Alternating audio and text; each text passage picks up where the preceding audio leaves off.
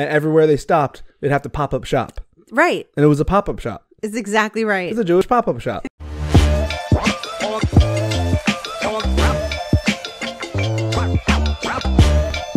Hello and welcome back to the Croak and Crow podcast. I am Spencer Cartier. And I'm a doctor. Just a generic doctor?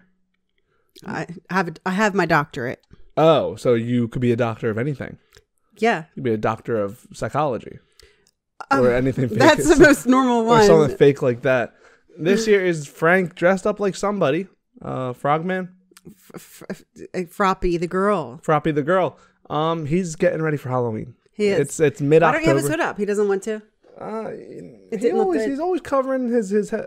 Looks kind of scary, a little menacing. Right. Menacing Froppy. All right, so take it off. No, it's fine. Let it stay. Let it stay. It's already there. We're all wearing green. I don't know why. I feel like we always are. I feel like that's our color. Well, croak. We put the croak and crow. Green and black. I said it doesn't have to do with frogs or crows, does it? I don't know. It can be whatever you want it to be. You know, he's Froppy the frog. Yeah. Croak and crow. How you guys doing? It's been a long weekend without you, and I missed you oh so much. We've gotten to mid-October. We've gotten to the height of spooky season. Start thinking of your costumes. Yes. Oh, you have a frog in your hat too. Oh, do my I gosh. really? Yeah, you do. God. It's all coming together. But yeah, great weekend. Hope you guys enjoyed it. It was a holiday, whether you're celebrating Columbus Day or Indigenous People Day. Oh, right. That was on Monday. It was a full moon. It was a full moon. The hunter moon. Oh, which means I don't know. They all have names. They all have names. This was the hunter moon. So if you guys went hunting, I hope you caught an 8-point buck or not. Hashtag maybe Bambi. you're just hunting for compliments or something. Oh, hunting for humans. Or like doing a word search. Or hunting for rabbits. Buried treasure. Rabbit season. Yeah. Like, What's that guy's name? Elmer Fudd. I should have been Elmer Fudd. Let's do it again. Okay. Hey, I'm Spencer Cartier. I'm Elmer Fudd. Nice to meet you. But yeah, so today's a beautiful day. Anything in the news, or is there anything going on? I try not to look at the news if I don't have to. I mean, I don't hide my head in the sand like an ostrich. Yeah. But so I'm not really sure what's happening in the news. Well, we're all wearing green. And I think it's no better time to say Eagles are 5-0. The Philadelphia Eagles from the National Football League of the United States are 5-0, the only undefeated team in the NFL. They were the only undefeated team at 4-0. And now they're sitting there undefeated 5-0. This Sunday coming up is a big game. Us against our divisional rivals, the Cowboys. The Dallas Cowboys of the National Football League of the United States. Okay. So that's exciting. It's an exciting time. The Phillies are obviously in the playoffs. They won their first round. Oh, yes. The Philadelphia Phillies, which is the baseball. Yes, the Major League Baseball. I think another team won, too. Yeah, a couple of teams won. No, I meant in Philadelphia. I believe the Phillies won, the Eagles won, and someone else won this past weekend. I don't know. A Phillies team. Flyers? I don't know. It's the only sports I keep up with. But yeah, that's enough sports news. Back to you, Krista. Okay. Today's Wednesday, but this whole week it has been the festival of Sukkot. Of Sukkot? I'm saying it. I'm trying to say it the way that or not phonetically. You would say it, I guess, as a Jewish person. Sukkot. Okay. And it's been a big Jewish week, right? Last weekend was Yom Kippur. You were, yeah. Yom Kippur, I believe. Okay, right. You're absolutely correct. So the it's the 7th month in the Hebrew calendar. Okay. It's I'm not even to get into, because I'm not an expert and they're not looking for me to be an expert. Nobody wants you to be an expert. But you're correct. You're not a doctor in Jewish studies. Or any of these. Okay. So you're correct. It's the 7th month in the Hebrew calendar. So other things did go on. They have a lot of high holy days, as they call it. Yeah. And we're familiar with the other ones because you went to public school. Like, you get off. Yeah. You hear about them. Yeah. This is a big one, but you don't hear about it. Sukkot. Sukkot. Sukkot. Okay. Sukkot is an important one of their important. Actually, I'm not even, like I said, I'm not going to try to tell you what they are, but there's 3 big ones, and it's the 3rd big one. Oh, wow. It's probably even bigger than Hanukkah. Okay, now you're getting out of No, I'm control. serious. To them, I'm serious. But so to say what it is going to be the word of the day. Oh, that early. We're early on in the show. It Yeah. is Wednesday, my dudes. On Wednesday, as you know, if you've been a loyal follower, we do a little thing called One Word Wednesday, where we pick a word and we talk about it. Real world significance, chit the chat. Also spiritual significance. Looks like this word is doing half the job for us, Yes. being that it is a religious holiday. So the word of the day is Sukkot. Sukkah. You pronounce it different every time. No. How am I Okay. supposed to keep up? Okay. The word of the day is Sukkah. Sukkah. Sukkah. Sukkah. Sukkah. Okay. For all my But Russian listeners. But the holiday is called Sukkot. I think it's just probably the plural of Sukkah. Okay. Okay. I'll let you So have it's a it. week long holiday Okay. called Sukkot. The main thing that we're going to learn about, and if you go on you're on YouTube, or if you're listening to the podcast, go on YouTube to our channel. We have an example of a sukkah it's a YouTube short An example of the holiday? of what a sukkah is. And a sukkah is a temporary dwelling. Oh. Okay. So, I saw one. So it's what, like, the Israelites, when they were traveling around before they had a home place in Jerusalem, and they had the Ark of the Covenant, Right. and everywhere they stopped, they'd have to pop up shop, Right. and it was a pop up shop. It's exactly right. It's a Jewish pop up shop. It's a Jewish. Heck yeah. Okay, I'm catching up. Okay. And so, if you don't live in a Jewish neighborhood, or you don't have access to go see, even if it's not Jewish neighborhood, you still might have access to go see a sukkah. If not, or even if you do, but you don't want to impose, just look at our YouTube short and you'll see what a sukkah is. And a sukkah is a temporary dwelling that they put up, and it has to have 3 walls. It could have 4, but it has to have 3. 2 walls isn't cutting it. I'm not sure about the super specifics, but basically, if you had 3 walls, that means it's leaning up against your house. But Okay. you could make like 4. Yeah. Okay. And so you have to make this dwelling, and then you spend as much time as you can in it for the entire week. And you're correct. It's in remembrance of the sukkahs that they had when they traveled Yeah. for 40 years in the desert. Now, you said the Jewish people. And why? Because we also read the Old Testament, and we follow along with what is going on in the Old Testament. Yeah. And we are completely able to be part of it. Absolutely. Adam and Eve and all that. Right. So it's interesting. Why do we not celebrate Sukkot? Jesus. Or wait, is it a rhetorical question, or do you have the answer? I have what I think is the answer. Okay, well, if I had to guess, It's food for thought. why do we not celebrate the traveling and the dwelling? I'm gonna be honest. I'm stumped. I'm stumped on this one. Okay, so I totally think I think we just touched on it on a different year, because it's called the Feast of the Tabernacles, and I could swear we talked something about the Feast of the Tabernacles before. Maybe. And I tried to go back, but I didn't have enough time. So you can do it. Go on the old YouTube videos of ours and find where I talked about the Feast of the Tabernacles. The Feast of the Tabernacles. So the Feast of the Tabernacles is mentioned all throughout the Bible. So it's mentioned in Genesis, Exodus, Leviticus, Deuteronomy, Numbers. It is Judges, in Deuteronomy. Ezra, Zechariah, Nehemiah, 1 Kings, 2 Kings, 2 Chronicles, 3 Chronicles.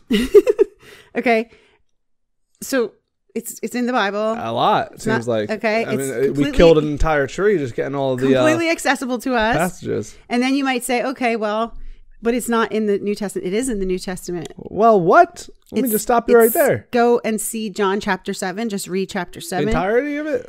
Read the whole chapter 7, which is, I think, a page. John 4. Looks like John's the guy talking about it. And it's also in Revelation. Okay. We don't celebrate it. Can I ask why? We don't celebrate it because Christians have chosen not to make it an important holiday to celebrate. Okay. Of course, you would read all those verses in the Bible. You would be interested in it, and you could do something personally. But they didn't decide to do it. So what I could I'm gonna tell you why. Okay, go ahead. Well, first things first, I'm going to say this. Mm-hmm. I think, yes, we read the entirety of the Bible, but I think Christians distinguish themselves with putting emphasis on God on earth. And so at first you're like, this is an important holiday and it is in the same Bible that we read. But I would go the other way and say, what holidays do we emphasize? We emphasize Christmas, the birth of Jesus. We emphasize Easter, the death of Jesus. We emphasize Lent, which is 40 days between those, which is a time of repentance following the Jesus story. So I don't think that we don't recognize all the things that happen leading up to Jesus, but I think our emphasis now as Christians is to focus on, like, the celebrations or the remembrances are all based around what the Old Testament predestined, and not so much let's continue celebrating. Do you celebrate your conception day?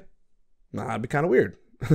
Not comparing Jewish holidays to weird holidays, but you would not celebrate 9 months before your birthday. If you told someone happy conception day, you would say that's kind of a weird thing to say. You would say happy birthday. It's, yes, everything was made and was on the way to becoming something, but the celebration that we're going to focus on, it's still, you couldn't be here. Right. You wouldn't be able to be born on your birthday without a conception day. But let's, for every year, celebrate the day of birth. Right. I love that. What I picked up looking was that there are moral commandments and there's ritual or ceremonial commandments. So when you do, I'll put the all these Bible verses in the description where you can find Feast of the Tabernacles. It's not even like, how sometimes you say like, oh, it's hard to understand. It's really simple to understand because it explains Feast of the Tabernacles, how to build the hut, what branches to use, how many days to do it, and everything like this. So it's a commandment over and over in the Old Testament. There's ceremonial commandments and there's moral commandments. And Christians focus on the moral commandments. Yes. So when Jesus came to earth, as we say a lot, he said, you are too tied up in worrying about when to eat, what time to eat, who gets to eat at this table, what you should be wearing, and where you should put your fork. Love is the answer. Yeah. Love each other as I have loved you. Boiled it completely down. So Christians, I'm guessing, are like you just said, we acknowledge Noah's Ark, but we don't have Noah's Ark Day. We don't have a commemoration of it. Yeah. Yeah, it was all like, and it's also sort of like, self-celebration, not self-celebration, but it's like, once again, I want to caveat this all with, remembering the effort, like the stories of the Bible of how much dedication was put into, like continuing these lineages and this religion that came to where we are all at now. But it really goes to what is a holiday, like what is a day of celebration. And that's like, I'm sort of not against it, depending on how it's presented. I think a different religious person, maybe even a Christian themselves, would say, why are you celebrating Lent? I know we talk about Lent in this podcast a lot, but there are a lot of Christians that do not celebrate Lent. And I think we even had a Lent podcast, but my argument's always like, it's not really a holiday. It's a personal thing. Right. To get myself in a headspace of focus and trying to live a life without earthly desire, too much earthly desire, and knowing that truthfully I can give up anything because I don't need anything besides, God and stuff. And so in that regard, if it is we have these shelters and it's putting you back in the mindset of, I'm willing to be without permanent shelter because God is my refuge. Right. Like, then that's a beautiful thing. Right. So long. And that's sort of the difference, I think, of holidays and these sort of these sort of personal Remembrance Days. Right. It works and it's great if it's active, but it's not really a holiday if it's not. Like Christmas, I don't mean to take the Christ out of Christmas, but Christmas can just be celebrated. Right. With the underlying, why are we celebrating it? Because Jesus was born on this day. It's a celebration. And then there's holidays that's like Lent, where it is great if you personally are using it to ground yourself. And this sounds like one of those holidays. Right. Yeah. I would love to do it. Yeah. And I can do it. That's the thing I want to tell people as well. If you want to do Sukkot, if you want to observe Sukkot, and you want to do it when the rest of the world is doing it, the people who do it, this is the time. You can look it up. Just look up Sukkot and the year, and it'll tell you the dates of when everyone's doing it. And you can do it as much or as little as you want. You know, some people are living in the tent, sleeping, eating, drinking, working. Other people go in and out, and also depending on your temperature, or your money. Super observant people who are doing Sukkot in places where, like New York, where you live in a high rise, where are you going to put the thing? And you on YouTube, again, you can look it up. They rent U-Haul pickup trucks and build it in the back. Like, there's some people that will go all out to do it. And so I think it was really interesting. And why not? Because I do read the Bible and I do appreciate the message. And the message is what you said, that God is my shelter. Yeah. Also, they teach, or they remember, or they lean on life being temporary. Yeah. This life being temporary. So this is a temporary shelter. Yeah.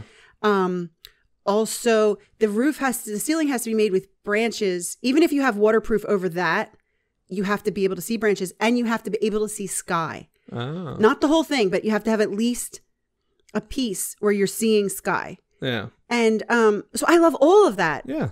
And it's fine to want to be part of that, but not if you think it's a magical. Yes. If I do this, then I'm. How do I say? If I do this, I'm in some way has God's favor. Or if I don't do it, like you didn't, you put the wrong amount of, you didn't put the leaves, or you didn't, you know what I'm saying? Because when I was looking up Sukkot, you can look it up very easily, or you can look up down to, there's something called egra. I can't remember, but it's etrog. It looks like a lemon, but it's not a lemon. Don't get it twisted. And if you use a lemon, don't get it squeezed. You're wrong, because they have different seeds. Stuff like this. These kind of things turn me off. Yeah. Because it's like, okay, it's. Yeah, no, I totally agree with everything you're saying, and not you could keep compare it to Lent, but compare it to what you know. And we had an entire Lent podcast, and I do implore you to watch it if you want sort of a more deep seed explanation of what I'm saying now. But Lent is the same way. For a lot of people, Lent is just told what to do. Lent has levels. There's people that don't eat meat at all. That observe all these things that are technically, in the original do it. But then some people just, I'm not going to eat candy. Some people do. Like it can be as small or as big. But the same way you said, I would love to do Surat. Anyone can do Lent. It's like just, and it's not a magical thing. Nobody is condemned for not doing Lent. It is personally, if you want that if that will help you feel more connected. Yes. And in this way, if that helps you feel more disconnected. I was thinking about Lent today. I'm like, I was thinking about what I want to give up. And I'm like, when's Lent? It's so far away. It's like, really, these holidays or, observances are a helping hand of, do this now. You'll have the motivation because you have a set timeline, or you'll have the camaraderie of your people in your community are doing it together. But in reality, all of these things can be done at the same. Like holiday. You can have a party whenever. Like Thanksgiving, you can get your family together and have a beautiful dinner where you're thankful for each other anytime. Thanksgiving's nice because it sort of gives everyone a same date. It plans it for you. Right. And these plan it for you, but idea, once you realize that it's not about the day, it's about the personal benefit that you get from it. Right. And then a lot of people find, like, I think a lot of these things, like, people don't realize that they might have interests that are sort of doing the same thing without realizing it. Like, some people love to get disconnected and go camping. And it's like, why? Like, and maybe like in a very subtle way, it's because I feel more like at peace with everyone. You know, you see people, I'll fall asleep under the stars and all that. And it's like, you can always compare it back to like, that's what spirituality is. That's what you're doing. Yeah. And, you know, just the same way, you know, Jews are very observant about not doing anything on the Sabbath. Yeah. Of course, everybody could do that no matter what date it is. And it's just sort of like I don't want to say a forced, but, you know, you are forced to do it. Meaning in a good way. Yeah. You know, same thing, like maybe you wouldn't, I can't go camping or I can't take off or I can't, but if it's the festival of Sukkot, it's like, okay, well, we're going to kind of camp outside and we're going to get all these benefits. The New Testament, which is, we're Christians. So in John, there's actually a part where Jesus is going, everyone's going to the Festival of the Tabernacle. Oh. And Jesus is like, I'm not going because everyone hates me there. And, been there. He's like, I'll go later or something like this. But the interesting thing and the thing that I got as a Christian was in John, at this time when the Feast of the Tabernacle, so part of they're remembering being in temporary shelters. They're remembering the journey, which was across the desert. And they had water and they had these clouds, these magical clouds, like we know about manna, right? Yeah. The bread of the food that was being fed to them. But they had these godly clouds that led the way. Oh, it protected them. It gave them, shade because they're in the desert, and it led the way. It told them when to stop, when to go. And at night they would be pillars of fire. So it gave them, there was more to that story of crossing the desert, and Sukkot helps you remember all of those things. Yeah. But in the New Testament with John, they're talking about going to the Feast of Tabernacles, and we have to remember that God gave us water and that God gave us light and that God saved us. Jesus, when he's talking to the Samaritan woman at the well, John 4, he says, I'm the living water. When you can go straight to God, you'll never be thirsty again. I am the light. I am the life. And so as Christians, we are so, like you said, we remember where we came from and we remember that journey, but we're so thankful that we no longer need even clouds or manna because we have Jesus is in all of us. Right. And definitely, and it goes to both sides. And I would say back, in the Lent podcast that we had, I was saying that which maybe was like this, where it even then had turned into like this festival thing where it's like you're putting so much focus on the actual thing, and it's like it was never about that. It was about your self yearning for that. And with that being said, it like now with Lent, it's like you don't have to do it. It's like he was saying, sort of like you don't need to go to that. Like that whole thing is to get you more focused on God. It's I'm right here, and it's like, oh, well, we can't miss it. It's like, no, but you can. Don't lose sight of why we do these earthly spiritual things. Right. The earthly part has nothing to do with it. So like when God's there, it's like forget about the earthly things that got you close to me. Yeah. I'm here. Right. And it's like sometimes we do hold on to the earthly portion. Sometimes we hold on to practicing Lent, and the entire time we don't think about God. Right. We give something up, and it's like, oh, well, I'm doing it, I'm practicing, but it's like, what is the point then? Right. What is the point? Right. Like you can have a conversation with God without giving anything up.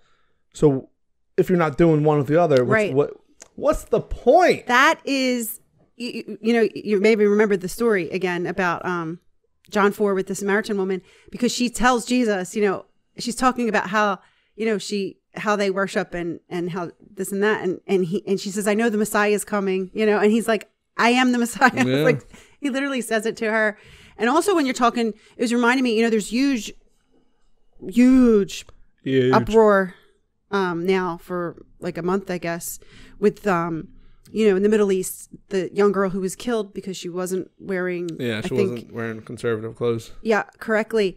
And a lot of people are cutting up the burqas or whatever it's called, and cutting their hair and so forth, and absolutely understand why they're doing that. But there's also the thing of like, don't look at every person who's in a hijab that they are persecuted, because understandably, if you're going to symbolically rip your hijab or throw it into the bonfire, that's fine. But it doesn't mean everyone has to take it off. Yeah. Doesn't mean the hijab will make God like you more. No, but if it's your choice that this is how you like, to live on the earth, then you should be allowed to do that. In a totally unrelated holiday that I keep bringing up because I refuse not to, Lent. If it was forced on you, and every year you're being told by your peers you give something up, and then you give up soda one year and someone sees you drinking soda and they kill you, and it's like, no, none of us are giving up, and it's like someone is over there still being like, well, I'm going to give up this. We're against two things. We're against forcing these things because that's wrong. Right. It's wrong on two levels. It's wrong for you thinking that you can condemn someone or you can control someone. Right. And it's wrong because it defeats the spirituality of it. Right. But on the inverse, the person who is practicing it can the person who's practicing it fully well can be practicing it there are a ton of women who in many the covering, the conservative covering is in basically every religion and culture, and it's can 100% be personally big. Nuns cover themselves up. Right. Nuns have no dealings with men. Like, nobody would be stopping them. Right. A lot of them do it for their own practice. Right. It helps them. Right. I'm wearing these clothes. I'm doing these things for a specific reason. And so I think be mindful of both sides. Don't let that blind you to the fact that there are a lot of people who are in still places of the world and cultures that if they were in their full-on devices, would they still do it? Who knows? Right. Is there two sides? Yes, but and I think it's a shame. Both. It's a shame because by forcing people to do certain things, it ruins the entire thing. Right. I always say that about Lent. Right. I think a big part of why Lent is ruined is because it's presented the wrong way. Right. I think a big part of why the hijab's spirituality has been tarnished is because the way it's been people forced. who abused the idea of it, and so now you'll even have women who will look at the hijab on their own self and say, I don't like what it represents. I don't like what it represents, and they're right for that. It's just a shame that something that in whatever culture could have been so beneficial individually, is now tainted because of the exploitation of others. It reminds me too of the most recent problem with the Catholic Church Mass when Pope Francis said no more Latin masses. Yeah. And the uproar that happened because people were really losing the blurring the line between we like it and we have to have it that way for certain blessings. That's the way, and he was like, you're totally losing. You lose sight of the meaning. Right. Of what you're doing behind it's all earthly. Like, we live in an earthly world and the spiritual things come between. And so it doesn't matter what happens. It doesn't matter if you say mass backwards. It's the meaning still comes through. And so to get such a grip hold on the actual earthly things, it's counterproductive because you lose sight of, it's like if you're looking through a mirror, not mirror, you're looking through like a screen, and like your eyes focus on the wrong place. Like, you're looking at the screen, You're not supposed to be. You're supposed to be looking through the screen. Right. And it's like, yeah. No, we can't change the screen. The screen. It's like it was never about the screen. It was just you were supposed. Your vision was supposed to be past the screen. Absolutely. Move the screen. Switch the screen. It doesn't matter as long as you can. As long as you're able to see through. Yeah. That's what matters. But that's our podcast. Go Eagles. Go build a sukkah. Build a sukkah and sit in it. There's really no. You're allowed. There's no one's stopping you. Just get outside and get in a little shelter. We'll be back tomorrow for Walk Through Thursday. Be good. Peace.